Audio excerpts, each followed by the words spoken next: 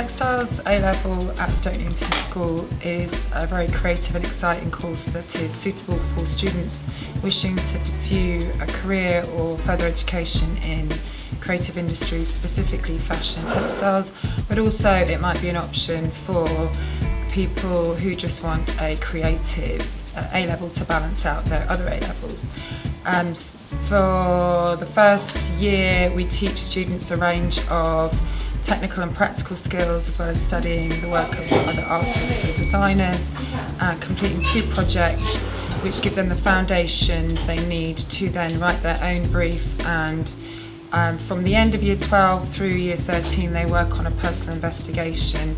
This is the main part of the course that they are examined on, which is worth 60% of the total course. We teach them a range of fabric embellishment techniques, printing techniques.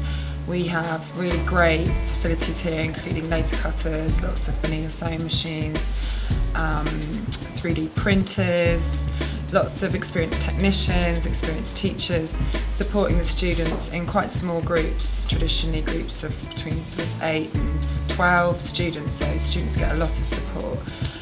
During year 13 we help students who are interested in art college get portfolios organised and complete applications for art college, but also universities. And then at the end of, towards the end of year 13, students begin the exam unit. The exam unit is a practical design and make unit, so there's no written exam. Students will complete a written essay to support their practical work in year 13, which is useful for students going on to university, as it gives them the skills to that they will use in university for writing dissertations and essays and so on. I chose to study A-Level Textiles at Stoke Newington School because the resources and department were different to any other school I looked at. Artwork was displayed on the walls, whereas in other classrooms it was kept in drawers or cupboards.